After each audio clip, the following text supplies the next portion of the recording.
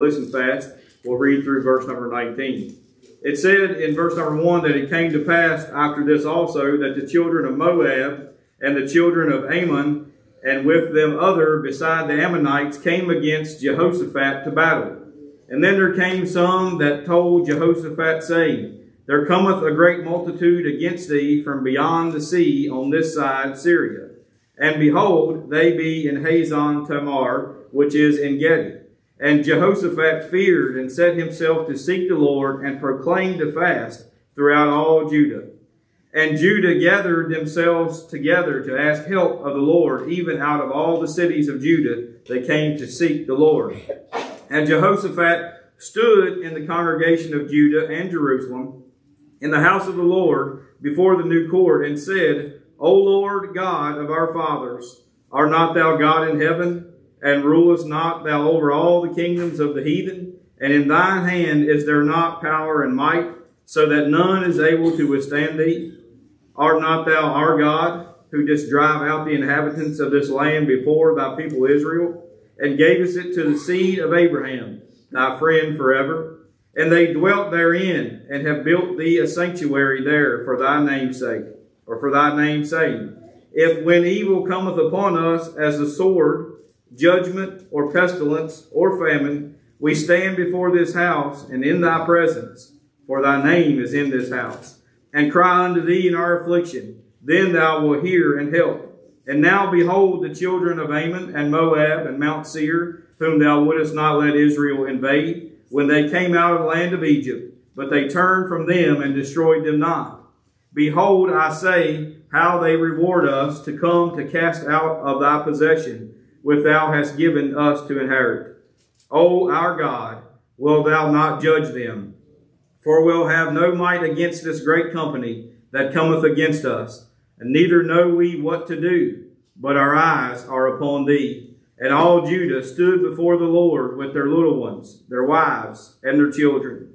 And then upon Jehaziel, the son of Zechariah, the son of Benaiah, the son of Zael, and the son of Mattaniah, a Levite of the sons of Asaph, came the Spirit of the Lord in the midst of the congregation. And he said, Hearken ye all Judah, and ye inhabitants of Jerusalem, and thou King Jehoshaphat, thus saith the Lord unto you, Be not afraid, nor dismayed by reason of this great multitude, for the battle is not yours, but God's. Tomorrow go ye down against them. Behold, they will come up by the cliff of Ziz, and ye shall find them at the end of the brook, before the wilderness of Jeruel. Ye shall not need to fight in this battle. Set yourselves, stand ye still, and see the salvation of the Lord with you. O Judah and Jerusalem, fear not, nor be dismayed. Tomorrow go out against them, for the Lord will be with you. And Jehoshaphat bowed his head with his face to the ground, and all Judah and the inhabitants of Jerusalem fell before the Lord, worshiping the Lord. And the Levites of the children of the Kohites and of the children of the Korhites stood up to praise the Lord God of Israel with a loud voice on high. Let's pray together. Our Father, today we are, Lord, thankful for this day that you've given us. Lord, we're thankful to be in your house today, Lord, to praise you, to worship you, and Lord, to hear your precious word.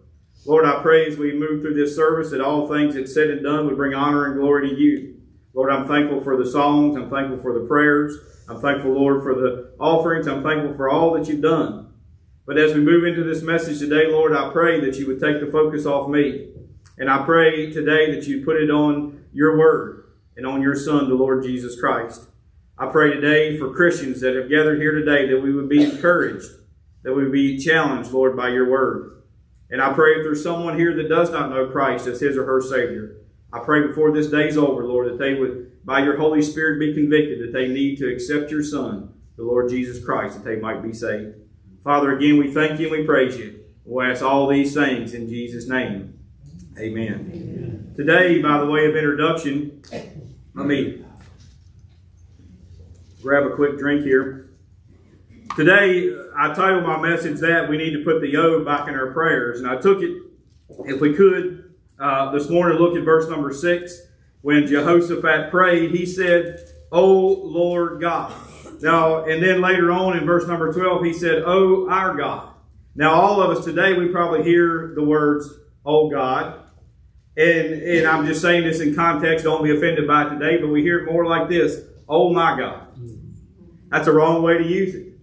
Even kids today, I get on my kids, and some things a little harder than others, and I don't want to hear them saying those words, oh my God, in the way that we shouldn't be using it. And even if you put it in a text message and it says OMG, it still means the same thing. Now, I'll get off my soapbox before I get in trouble, but Jehoshaphat here tells us how we are to use the word O, and we need to put it in our prayers. He cries out to God and says, oh God, meaning you are the only God. You are the only one that can help us in our time of need. Here they are in a time of crisis, and he cries out not, oh my God, what am I going to do? But he cries out, oh God, help us. I believe today, instead of us saying, oh my God, I'm going to run in fear, oh my God, what am I going to do? We need to get the O back in our prayers and say, oh God, help me. Oh God, show me what I need to do. And I believe Jehoshaphat does that today. The Word of God also reminds me in James chapter 5, verse 16, it says that we confess our faults one to another. And it says that we're to pray ye one for another.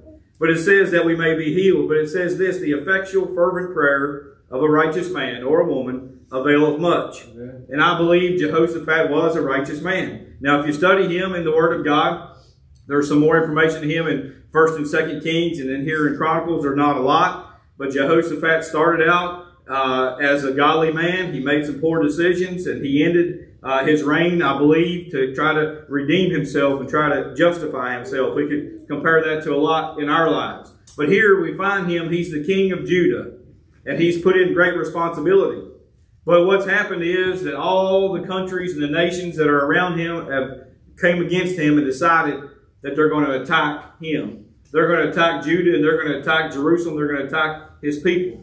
And he has a problem on his hands. Now, he could cry out in fear, oh my God, but instead he cries out to his Lord, oh Lord, help me, oh Lord, show me. I want to show you some things about this text today I think can help us, that can encourage us to get our O back into our prayers. First thing I want to look at is found in verse number 1. I've already explained it to you. We see a situation.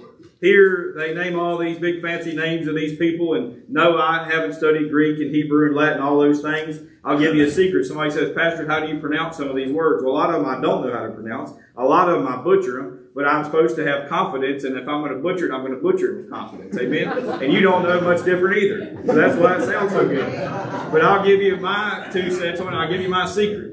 I go to audio Bible. I go to the King James audio Bible, and I listen to James Earl Jones in that big, deep voice pronounce these words. And that's how I do it. So there's your secret. But here we see all these countries and all these nations that are going to gather against Jehoshaphat and are going to gather against his people. He's about ready to face a battle. Let me tell you this today. All of us are in that similar situation. We might not have countries or counties or places gathered around us that want to fight, but all of us today are in a battle. We talked about it in Sunday school. We are in a spiritual battle.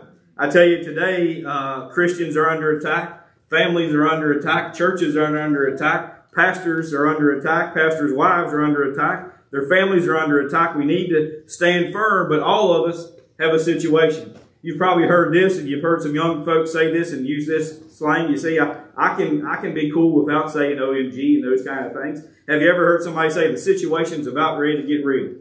Anybody heard that? The situation's about ready to get real. And that's what's happening here for Jehoshaphat. It's about ready to get real. And he knows what he needs to do. I can tell us today in our lives that the situation is almost ready to get real. You may say, well, Pastor, I can relate because I'm in that struggle. I'm in that battle. I'm right knee deep into that battle right now. And if you are, take heed from what Jehoshaphat did and put the O back in your prayers. Acknowledge that there's only one that can help you. Your pastor can pray for you, I can support you, and I can stand with you through your battle, but I cannot win the battle for you. That's where some people get mistaken.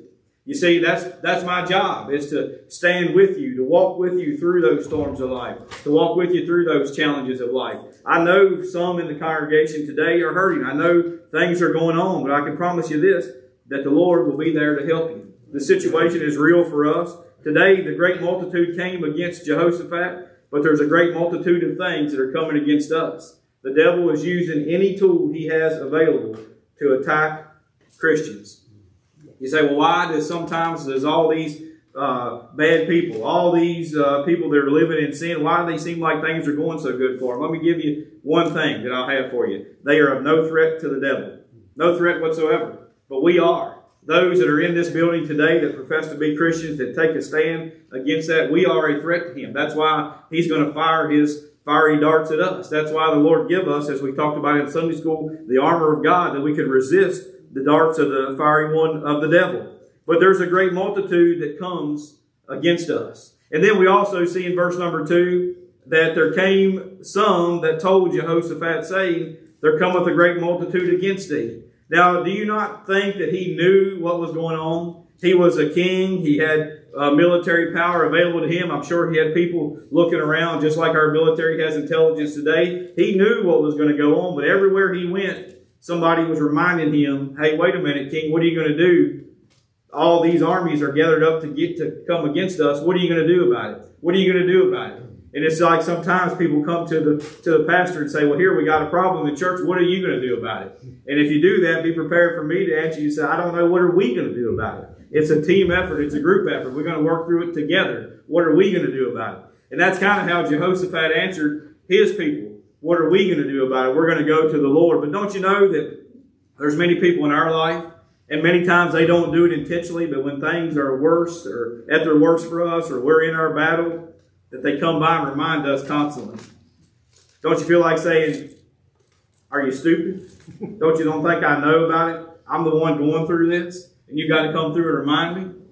Keep in mind sometimes that the devil can use things, that these people do it unintentionally. They don't know what they're doing. They're trying to be maybe helpful in some way, but they remind us of the constant struggle we're in.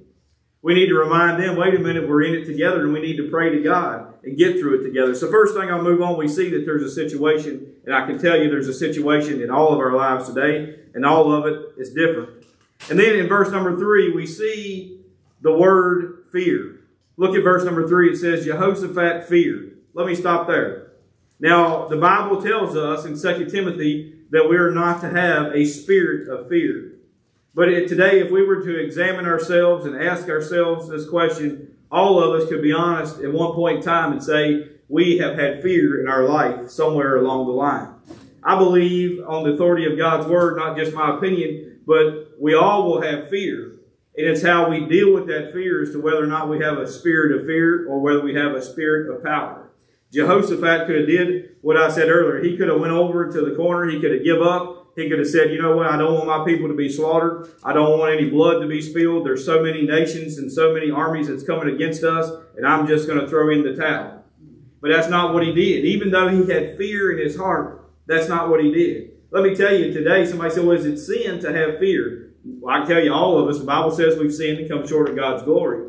But if fear was a sin, we'd all be guilty of that sin, because somewhere along the line, we've been afraid.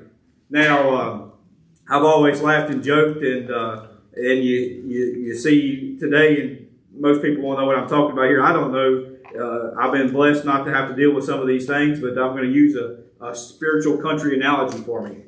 How many of you have had a little building, a little thing out back that when you were younger you had to go outside to use the bathroom? How many of you, I've heard old folks say it before, how many of you tried to get it done before it got dark, before you went to bed, because you were afraid to walk out there? Well, there's somebody in my family that found it funny that when somebody would go out to the outhouse, they would let them get halfway and they'd turn the light out on them so they couldn't see where they were going. And that's fear. You see fear on what's going to happen. You see, I told you it was a good spiritual analogy. All of us have had fear. But what happens is this, is how we act upon it. Do we come back in the house and look for the person that turned the light out on us and try to take revenge, or do we go on and do what we need to do? But it goes on here, look what Jehoshaphat did. It said in verse 3 that he feared. But look what he did. It says, and set himself to seek the Lord. You see, that phrase there, set himself, meaning that almost he had to make himself.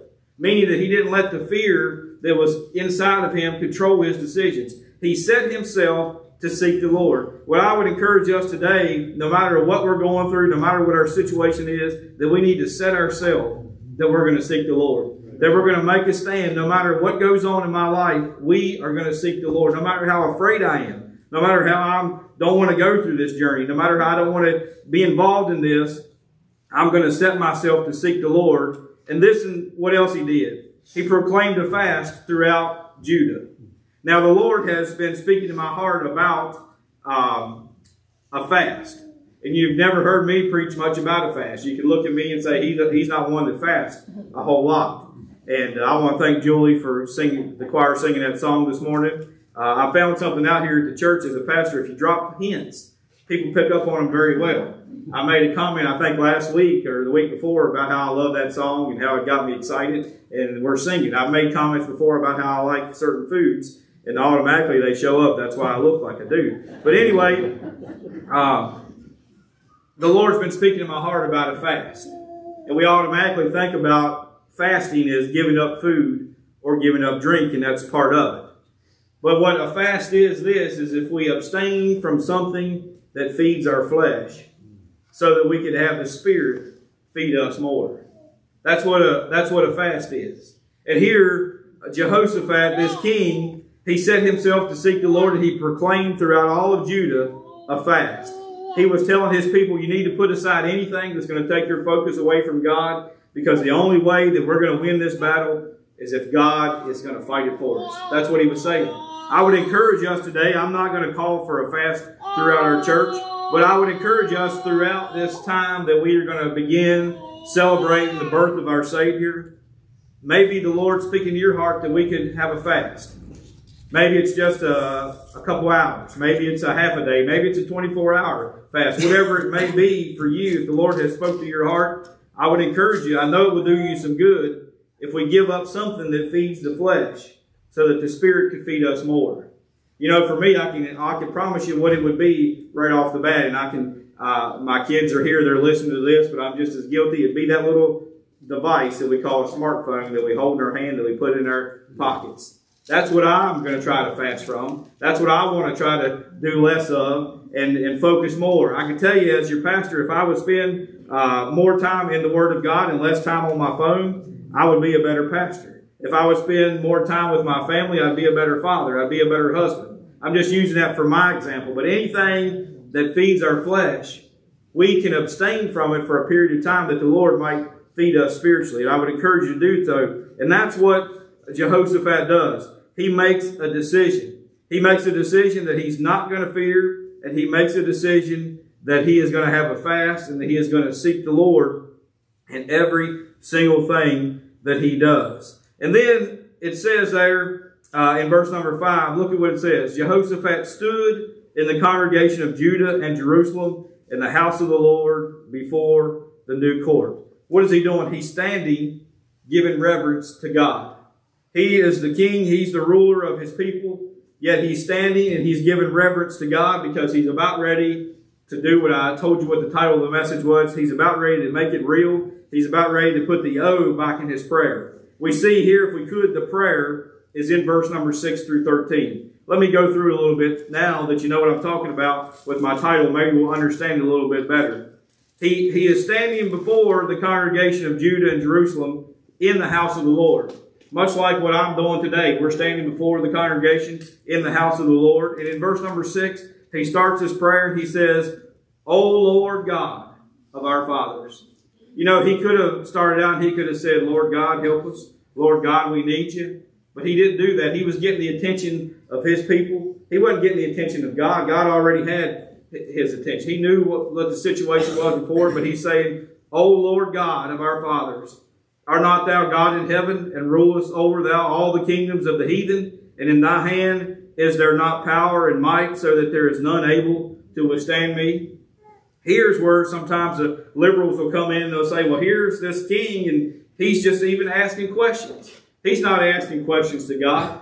He's reminding his people through his prayer of how good God has been to him. He's reminding his people of how God has taken care of the kingdoms. He goes on in the form of a question again. He says in verse number 7, Are not thou our God, who didst drive out the inhabitants of this land before thy people Israel, and gavest it to the seed of Abraham, thy friend forever? You see, how is he getting to relate to these people? By using Abraham, by using something that they can relate to, someone that they thought so much of. And he says in verse 8, And they dwell therein, have built thee a sanctuary therein for thy name's sake. And then he says, when.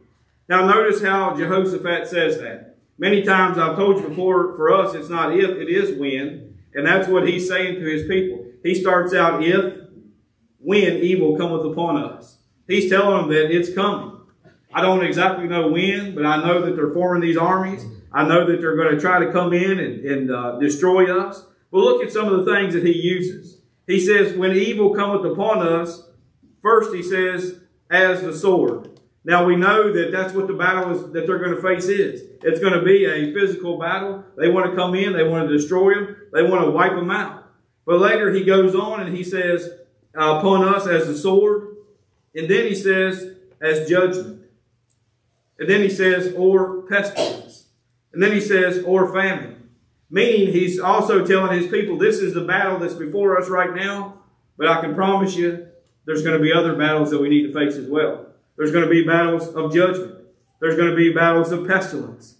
Anybody know what that big fancy word pestilence means? It means disease. It means sickness. Some of us here today are going through some of those type of things. All of us. How many of you would ever think that you could raise your hand and say that we lived through a global pandemic? I'm still questioning whether or not we did or not. I don't want to cast doubt into your mind or not. But I'm not saying that COVID wasn't real, but I believe it was overplayed. But anyway, we have came through it. You say, why do you know that we've come through it? Well, let me word this in a good way where I don't want to get myself in trouble. But I went up to the hospital Friday night to make a visit to the ER, and I walked in with my mask on, and I went back to visit the family, and they said, you know, you don't have to wear that mask anymore. And I said, are you kidding me? They said, no, the Valley Health lifted their restrictions. If you don't have flu symptoms or COVID symptoms or whatever, you don't have to wear the mask. I'm about ready to break a dance loose in the emergency room. Praise the Lord. They finally got some sense about it. Amen. They finally got some sense about it. I took it off because you know why? I put it on out in the waiting room. I haven't coughed for 2 weeks, but the very first time I put that mask on, I started coughing. Everybody was looking around at me. But that's what's happened here, pestilence. We've been through it. And we may go through other times and things. But guess what? The Lord will take care of us. And that's exactly what he's telling here. Jehoshaphat's telling his people, the sword's going to come against us. Judgment's going to come against us. Pestilence is going to come against us. And he says, famine. Now, he was probably speaking about physical famine, being short of food. Thankfully, all of us today, I'm sure we gathered somewhere along the line with family or friends, and we just made a pig out of ourselves at Thanksgiving. I'm thankful that the leftovers are gone. The last piece of pumpkin pie has been sliced and gone away with because I don't have any willpower. I'm not able to, I'm sitting there and thinking, well, I'm going to get a piece of pie. But you see, my reasoning is this: I won't put Cool Whip on top of it. And it'll be okay because, you know, basically Cool Whip don't have a lot of fat in it anyway. That's beside the point. But I'll move on. They're going to face famine. He says, we stand before this house and in thy presence. Meaning this, remember what I said, he stood before his congregation. He's telling them these things. He says, we stand before this house in thy presence. He says, for thy name is in this house. You know, I could have used that for a title of a good sermon.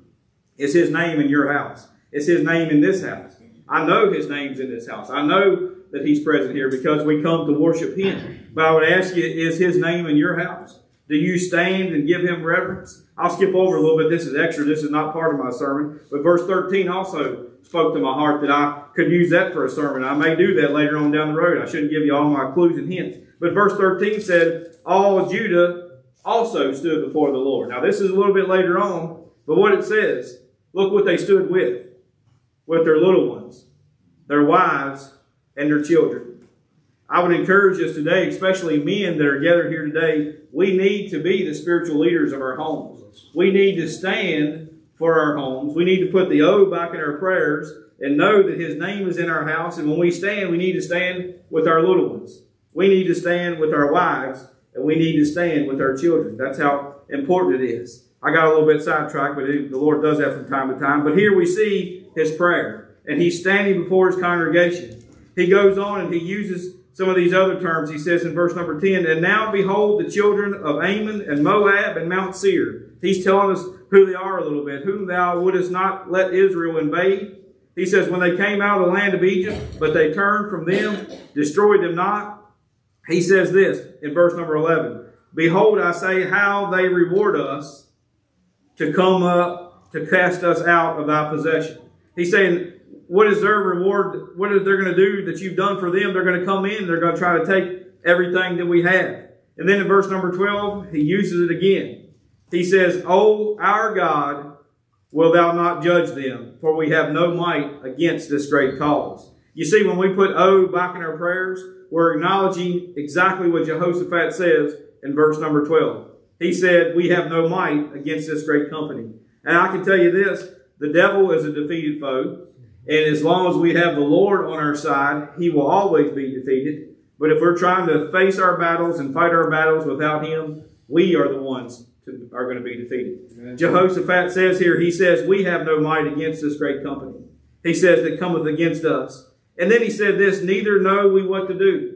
Have you ever been in a situation where you just didn't know what to do? Here's a king standing before his people, standing before his congregation, and he's acknowledging to them, "I just don't know what to do." I would encourage you this, that we need to have grace for one another. When we're in that situation that we don't know what to do, we need to have grace. There may come a time when your pastor may be faced with a situation and a challenge, and I may come back to the words of Jehoshaphat and say, "I just don't know what to do." As long as I followed up with what he does, but I know who does. He says this, "I don't know what to do," but look what he says in the last part of verse number 12. He says, "Our eyes are upon thee." Our eyes are upon thee. Second question inside the message today hidden would be this: is the name of the Lord in your house? And is your eyes upon him? Too many times our eyes are on the enemy. Our eyes are on the battle. Our eyes are on what's right in front of us, and our eyes are not on him. Here's this great leader of these people. He's telling them that we have no might against this great company. We don't know what to do, but he says our eyes are upon thee. Now, he's not addressing the crowd and telling them that. He's not saying, "Hey, Forward for Christ, we've got a challenge ahead of us, and I just don't know what to do." That would be kind of weak, wouldn't it? But I could stand before you and say, "Hey, we've got a challenge before us. I don't know what to do. You don't know what to do.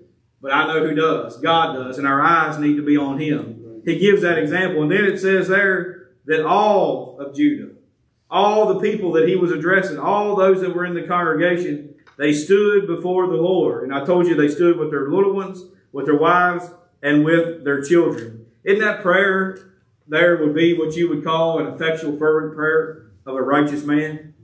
And I know that the Lord will honor this here, that it does avail of much. I'll come down to the close of my message today is this. Look at verse number 14.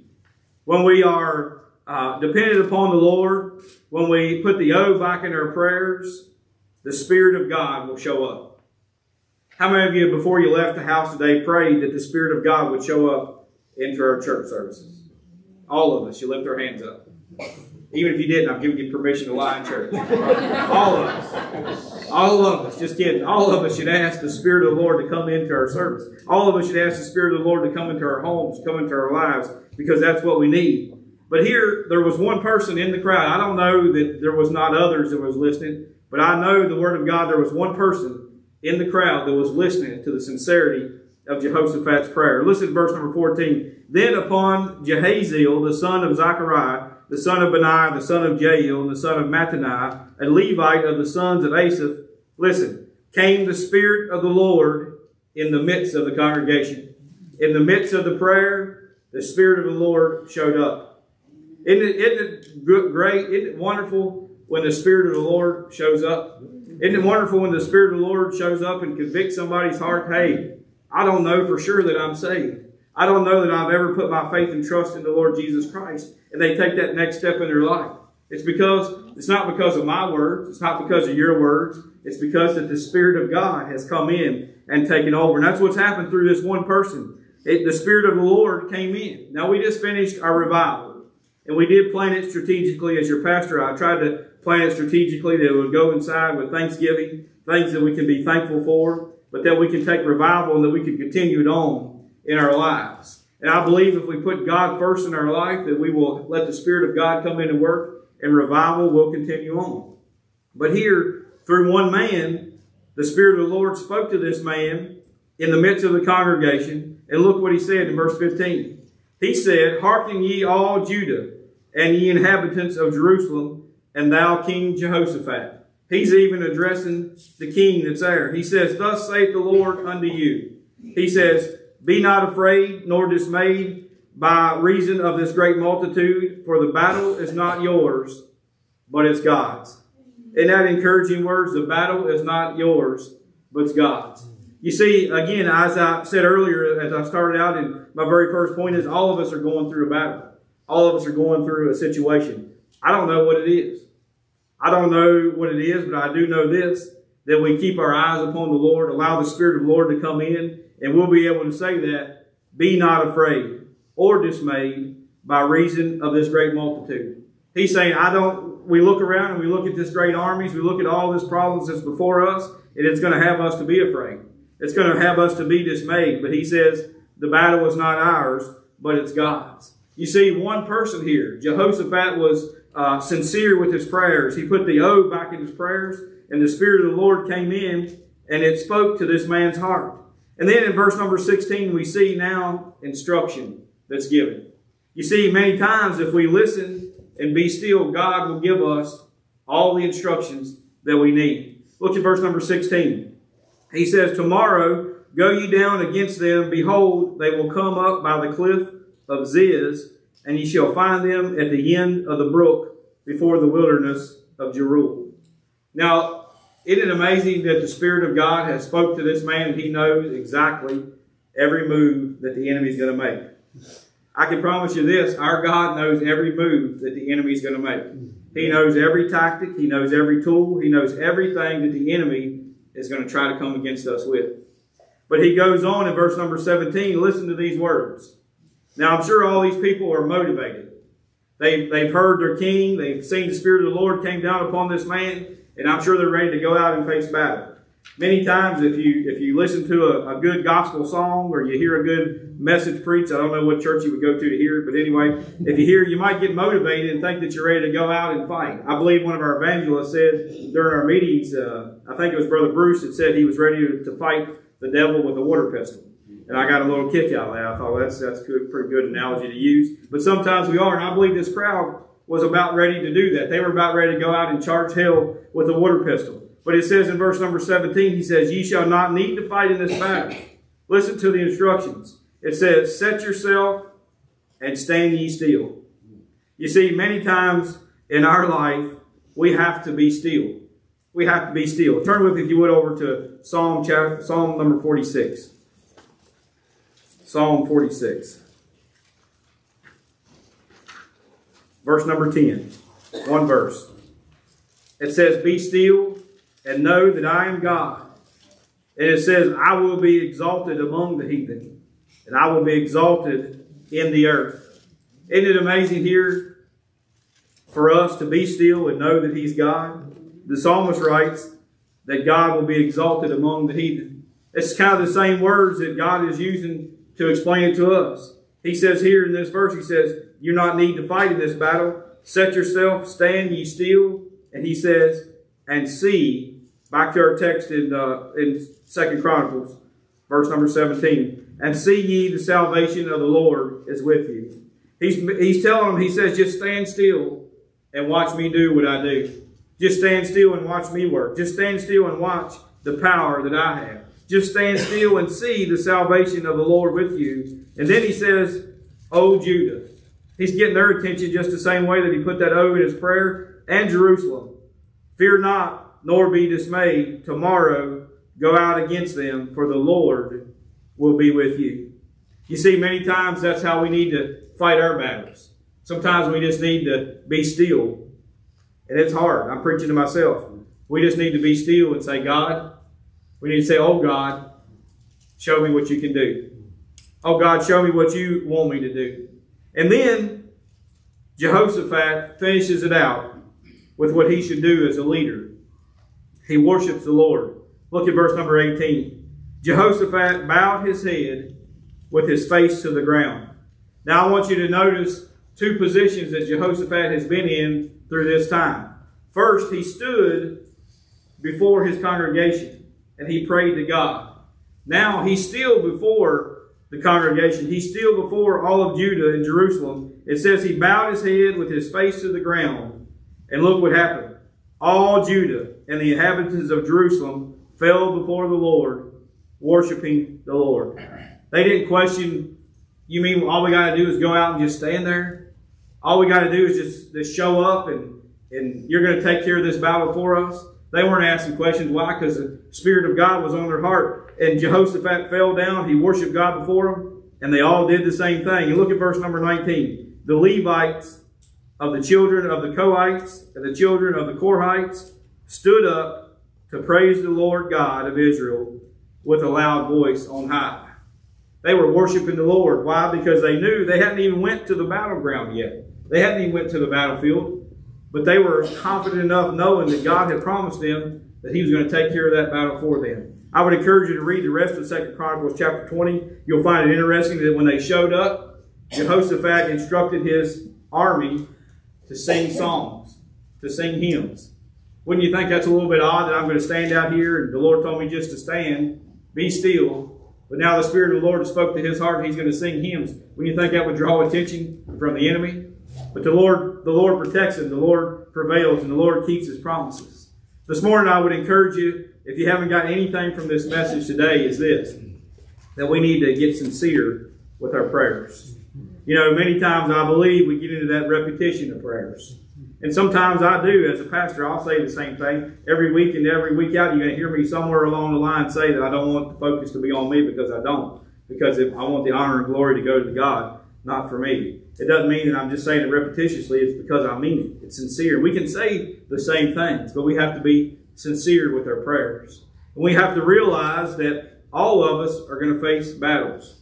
All of us are going to face trials. And all of us today are going to be afraid. It's how we act upon that fear to whether it determines whether we have a spirit of fear or whether we have a spirit of power. I would encourage us all today to do what Jehoshaphat did. Put the O back in our prayers. Turn the heat up on it. The effectual, fervent prayer of a righteous man availeth much. Let's pray. Father, we do thank you, Lord, today for this day again that you've given to us. Father, I thank you, Lord, for your word.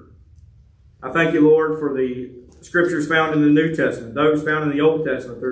Lord, they're all alive and they're real, and they can help us. Lord, they can encourage us and they can show us. Amen. Today, I'm thankful for this story that we read, that you prevailed. That even though these people were in the midst of a trial, in the midst of a battle, that you came in and you did what you do, Lord. You defeated the enemy. I pray today if there's people here that's going through a trial, going through a battle, going through something, that today, that they put the O back in their prayer. They turn the heat up on their prayers. And they look to God and know that He's the only one that can help them get through it.